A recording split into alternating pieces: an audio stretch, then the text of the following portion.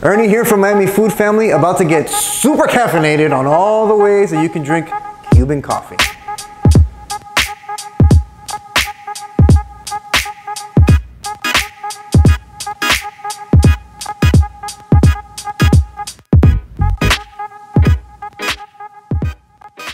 This Cuban American is going to show you the different ways to drink Cuban coffee. Cafecito, colada, cortadito, café con leche. You ready? Caffeine, here we come. Let's get started. This is what we need. The most important thing that we use is la greca, or the Moka pot. Created in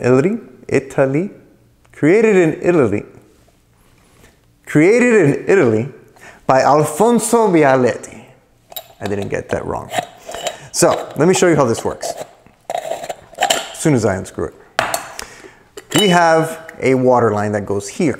This is where the steam comes out. You can see it on the inside perhaps.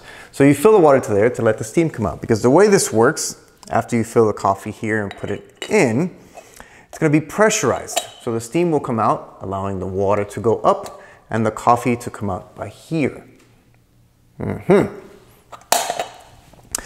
Let's start packing it.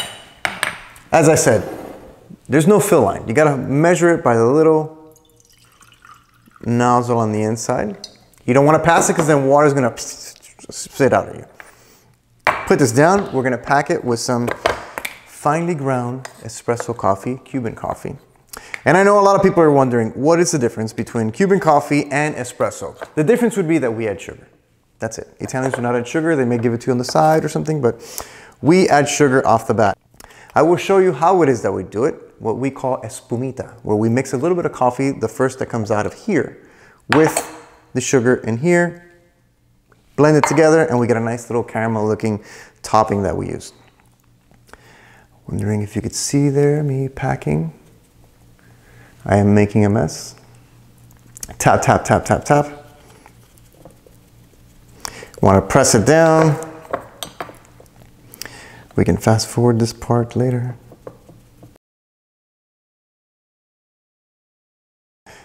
You have to make sure you pack it really tight. So tight that in Cuban restaurants you're going to see that to get the grinds out, the borra, after it's been used, they have a 2x4 inside the garbage can and they're just packing it, smacking it in there to then be able to use it again, just so it could pop right out. It's not disgusting at all. You have to see it. It's great. Now, let's put this together. Let's build it. Could you see that? Beautiful, I know. Put it on top. And around the world, around the... And then you want to make sure you secure it nice and tight. You don't want to have any... You don't want to have any of the water or steam coming out from the side here with the ring. You want it to come out right from here.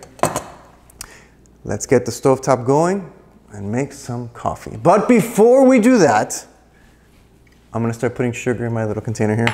The espumita that I discussed. Once the coffee starts coming out of here, the first couple drops, not sure why it has to be the first couple drops, but that's what my grandmother said. You pour it in here with some sugar. 1, 2, maybe 3. Let's do 3. Because it is Cuban coffee after all.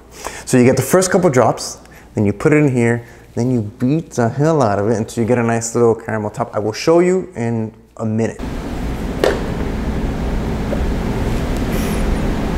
We are ready to go. I like to lift the lid up because I just enjoy seeing the first couple of drops come out.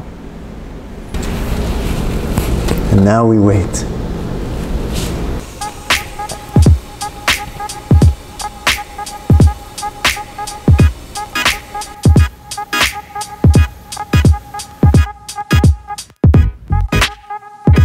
And now we're gonna beat this, okay? We got the coffee in there, we got the sugar.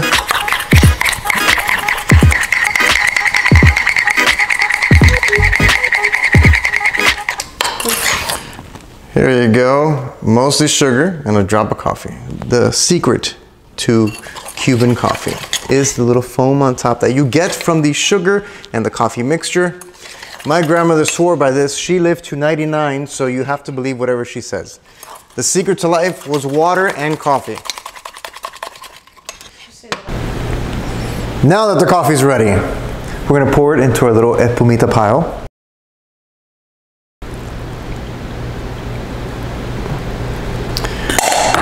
Ta-da! And stir it. Now that you have combined it, you should have a nice little foamy, delicious top. So when you pour your little Cuban shot of coffee, you are good to go. Now, if you go to a little Cuban cafeteria and you go up to the window, this is how they will serve you a cafecito, which is the Cuban espresso that has sugar. Look how beautiful that is. It's delicious. Now, a lot of people do wonder when they come in from out of town why it is that we only drink this much. Well, this is all you need. The amount of caffeine that is in here is a perfect little punch to get you going for the rest of the day, or morning, or afternoon, evening. My grandmother drank it before bed. Cafecito, which is the espresso with sugar. The entire thing would be called the colada.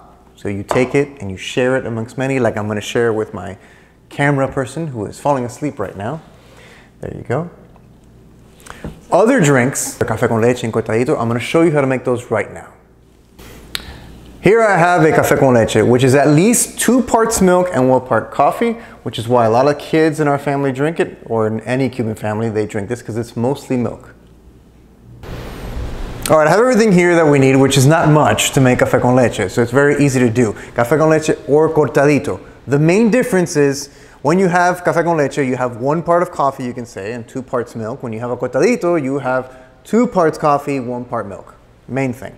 I will show you as we do it. But regular milk, if you're doing it at home, a lot of Cubans like us, we like to add evaporated milk. It just makes it a little richer. You could always ask for it at the Cuban restaurants. They will be more than happy to provide you leche evaporada, evaporated milk. All right, let's put this on the stovetop. Why do we do it in a pot instead of the microwave? Well, the microwave is not going to bring out the natural sweetness of the milk like the pot is. Also, when you do it in the pot, the fat of the milk is going to rise to the top and form what we call nata. I don't have a translation for that in English. My wife does love it. I find it gross, but those are the differences. Let's put this in the stovetop. All right, let's get our milk going here in the pot. And I did say that I like having it with evaporated milk, so I'm going to go ahead and add some right now. So we're going to leave it at medium-high. If your stovetop is numbered, that would be an 8 for you. We are going to bring it to a boil so the lactoderm, or nata, films there on top. Forms on top. ASMR portion of the show. Now we're going to pull it off because the milk is rising. And we are ready to go. Why do you stir it? To break it up and bring it back down. Science stuff that you cannot explain. All right, we explained the espresso, we explained the colada and the Cuban coffee. So now we're going to do the café con leche and the cortadito.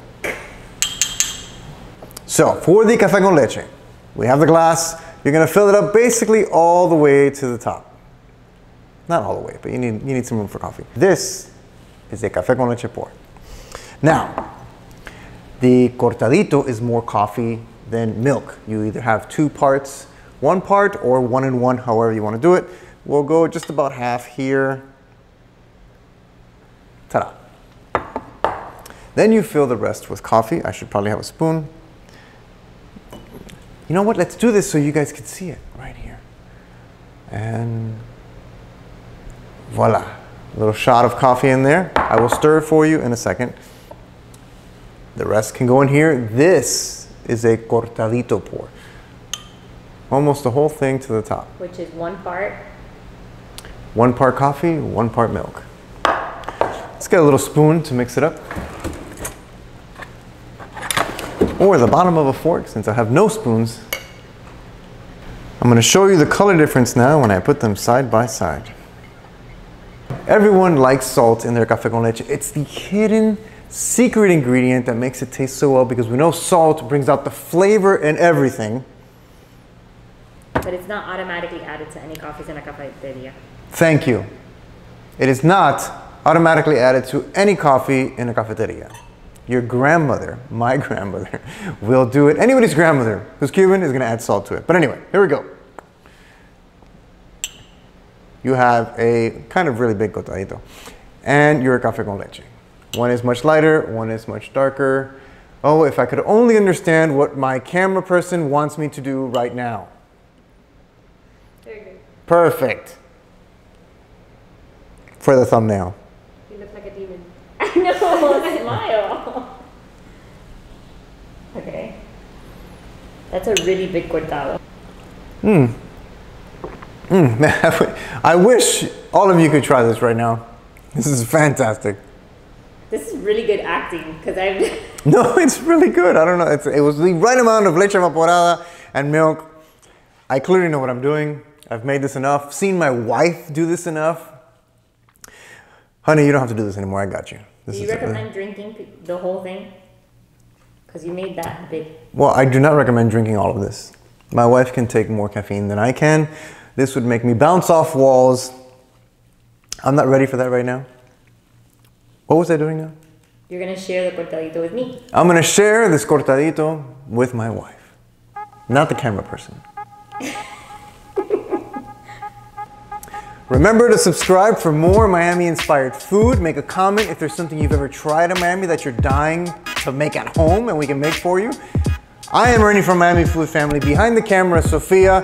My beautiful wife producing is on her right. You guys know the routine. Like, share, make a comment. Shout out to Alfonso Bialetti for creating the coffee machine Moka pot. Greca. Make sure to watch for more from Miami Food Family. Cuban-inspired recipes. More. Make sure to watch for more Cuban-inspired recipes. Miami Food Family. Again, share it. Come on, tell everybody about it. Have some coffee. I'm taking my coffee and I'm out. Thank you so much for watching. Goodbye.